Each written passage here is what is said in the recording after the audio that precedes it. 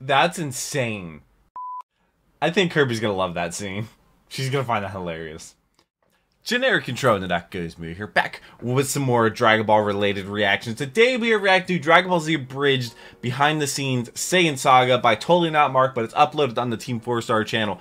I guess they did that for the very first one, but then the next two are uploaded on his personal channel. Last week I finished up DBZA, which Totally Not Mark was brought in as a special guest for the very last DBZA, where they talked about the best sagas of Dragon Ball. You can check out the finale and find out what the top 3 sagas of Dragon Ball are according to Team 4-Star. I'll leave it right up there. I'll also link down below in the description. I'm pretty sure it's also in a playlist on my channel with all my other DBZA videos. You can check that out. But some people were telling me to react to this in the comment section.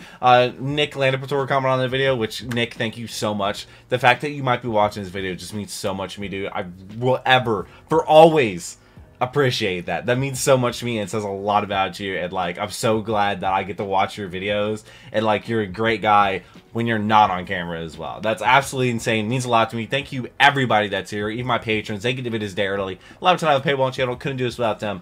I've never seen Dragon Ball, only Dragon Ball Z Abridged. There's a playlist on my channel if you want to check that out and see someone that knows absolutely nothing about Dragon Ball learn through the Abridged. And I'm going to show my best friend Dragon Ball Z Abridged next month, so we're going to start recording that here very soon. But let's go ahead and jump on into behind the scenes. I haven't seen these videos. I didn't know they existed. All right, hey, I do read every single comment. I'm Saiyan Saga, Nick! and this is Dragon Ball Z Abridged Behind the Scenes, Episode 1. Dragon Ball Z Abridged might very well be over, Totally Not but Mark. that doesn't mean that the gang behind the explosively popular I internet can't wait to series show don't Kirby. have even Oh, more it's gonna be stories so to fun. share regarding their time on the show. Earlier this year, I decided to reach out The to Blue Scott Yeti? Kaiser Neko Frericks, a writer and director behind the massively popular series, if he would be open to the idea of a mini documentary discussing the stories, The Dodge excitement, shirt. and tribulations that came with working on one of the most popular internet series in history. Ever. Thankfully, Yeah, he literally said ever. yes. And so, along with co-creator and founding member of Team 4-Star, Nick! Landapator Landis, they patiently I hope you're watching, and dude. enthusiastically sat down with me for 2 hours answering all the questions I had regarding the show and its production. And so I figured what better place to start than where it all began. The Saiyan long Saga. years ago. Which is, I'm not gonna spoil anything. I'm not gonna spoil anything. They covered the top sagas in the last DBZA. Also, Nick, you said you're not worried about moving on the new, better, and How did you or guys hopefully better come things. to work together, and what was it like in that very first episode's writing room? If anybody knows anything about abridging, Little Karibo started with the Yu-Gi-Oh! Abridged series. Nick and myself, Episode 84 and, went live on Talk Tuesday. Huddle 101, Monday. we kind of took inspiration from him and started making our own shows. That's against the rules, isn't it? Screw the rules, I have money. As Yep. soon as you came on the scene with Lupin the Third Abridged, Yeah. I feel like everybody kind This of is Lupin. glommed onto you because your editing was like next level compared to literally everything else that was out there at the time. Which is really silly because if you go back and watch any of those, they look It's terrible. rough. But still, back in the day, it was I mean, that's a old YouTube. badge of pride that you wear if you had an intro made by Kaiser Neko on your Abridged series. Yeah, actually, I used Really? to make intros. And then you, Masako, Vegeta 3986. yeah, and Rissa, you guys decided to start abridging the movies for Yes. Dragon Ball. We wanted to do the Dragon Ball movies because... Wait, they started the What movies? idiot would do the entire show? That's stupid. You're stupid. Stop being stupid. Eventually they Isn't talked that to Little me and they're Karibo like, right "Hey, there? Literally became a matter of just ask him. No, but do it. No, but do it. He goaded me so hard into asking you if you would join me in working on Dragon Ball Z Abridged. And the funny part was, so I presented it to you, and you said yes, but you had conditions. Which Yes, were, I absolutely. I was like, you know what? Like with your editing and everybody in this room's kind of like style put into what we want to do, I think it could be something fantastic. Having already experienced the process of abridging some of the Dragon Ball movies, when it came to joining forces with Kaiser, Lenin was adamant of 2 things before moving forward. One, that he had a permanent spot in the writer's room. And Understandable. 2, that he would finally get his chance to play the Saiyan Prince, Vegeta. With the Vegeta, terms yes. agreed, Kaiser, Lanny, and the 3rd founding member, Takahata 101, set out Curtis, on I what love would you. eventually become DBZA's first ever episode. And the first night was actually a lot of fun. Double shot! No! Give me the mic! What? No, come on, man! Give me the mic! That's the real attack now! No, it isn't! Where we came up with the Vegeta Nappa dynamic because while we were divvying up roles, Talk was like, maybe I could do the maybe. What about Nappa? And it was funny because nobody wanted to play Nappa. Who wants No to one- play what? Nappa? There were very few people that Why? like really wanted roles. We knew immediately that that Moscow would be playing Goku and Gohan. Oh, yeah. Although in the first episode, you might remember that Vegeta 3986 played him just because he. Oh yeah. He I've never believed heard of that in person. fair distribution of roles, but we very quickly decided against that in terms of just trying to put out a better product. Yeah, but yeah, that Well, first I night understand. we came up with a bunch of stuff, and it was really fun. It was experimental. It was a little bit complicated because the first half of the season, I'd say, is a lot of experimental stuff, trying to find our ground. The first 10 episodes Like, were rough. like you do in college. We experimented, we tried out some things worked, some things we decided did not, and that's how season 1 kind of began. Yeah. Fair enough. Experimentation was Yeah. the order of the day, throwing idea after idea at the wall to figure out what would stick. With the show finding its Mr. start in Bobo. the late 2000s, jokes would often rely on non sequiturs, pop culture references, and early internet that- humor, for lack of a better term. What's his name? Mark from MySpace or something? Are you a Yoshi? Despite a lack of experience and production value, however, the team's natural chemistry and love for the series shone through, and the first episode was released to immediate success. During the height of Abridging's popularity, your show gained traction right away. What was that like? Oh, it was Strange immediate? because, yeah, the whole abridged scene was really taking off. You had a bunch of different shows, you had a bunch of What different year was creators, and I can't deny the fact that getting a bunch of the creators with the most popularity at that time, and then putting them on the second most popular anime franchise in the world at the time yeah. was Dragon Ball.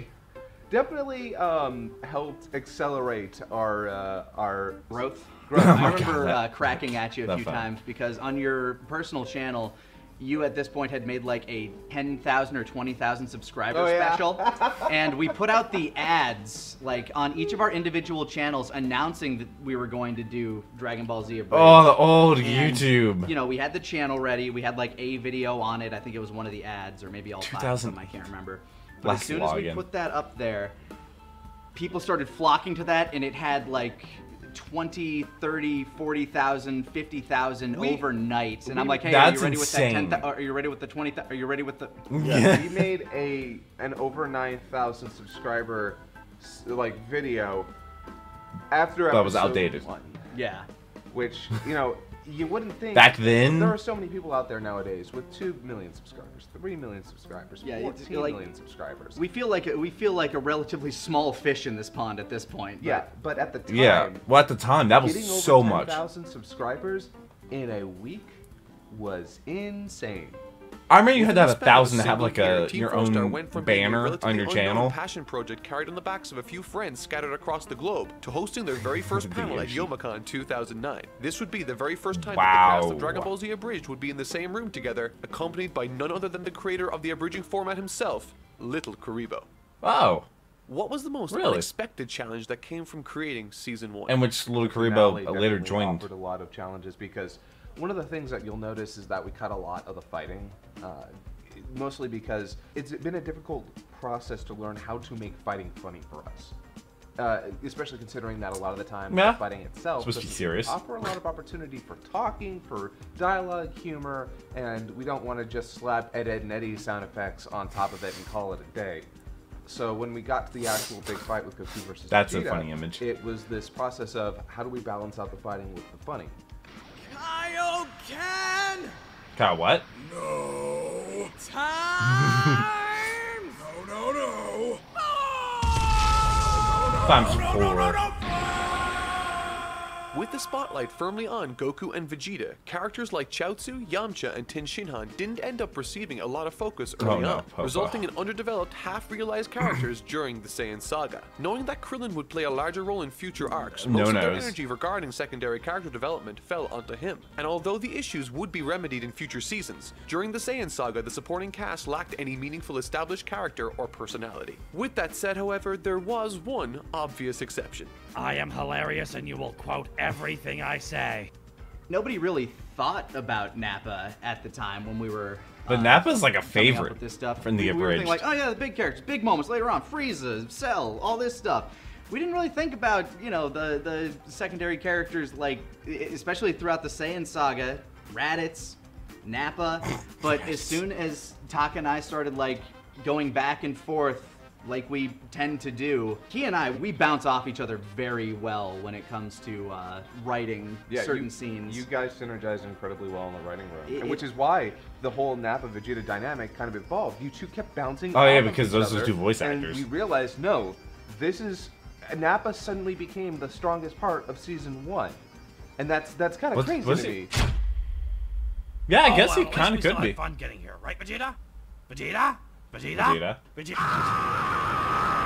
And he comes back as Ghost Nappa because they just couldn't kill him off. During season 1. What was it like when the time came to kill him off? Were you at all? That first conversation we had, that first night when we came up with the dynamic of Vegeta and Nappa, we knew that was going to be something that people glommed onto. We came up with the concept of Ghost Nappa the first night. That is how strong we felt about Nappa. It's true. It's true. We were so afraid of actually letting him die because Baldus Leg reacted to that as well. Character in a show Gauge for quitters. That everyone will glom onto is like, that is the funniest guy. That's the character that whenever he's on screen, everyone's going to find. Like, I am hilarious, and you will quote everything I say. Yes, there's a reason we wrote that joke for Nappa especially. And it doesn't help that in that first season we were still finding Pokemon around. Like we were still trying to find our flavor, our method. And to be honest with you, Nappa was our funniest character, and the idea of what in the world is that? Was scary. And so it was a Magnum PI Nappa. And if I could change anything, I probably would have not come up with Ghost Nappa, because he never actually went anywhere or did anything in season 2. He kind of provided a couple of jokes. He was he's kind of like a bridge beta for what we did with Kami and Nail. Yeah, if anything. Oh yeah. Those characters, like what happened with them, were far better examples. But the reason that Ghost Nappa did sort of work in places later on was mostly the fact that, like Piccolo, Vegeta is alone on Namek. So having a part of, is it actually Ghost Nappa or is it part of Psychosis to bounce off of, was a little bit of something there. Something that we've never actually confirmed one way or the other, inside or outside the writer's room, actually. Yeah, we actually don't have a concrete answer for that. Yeah.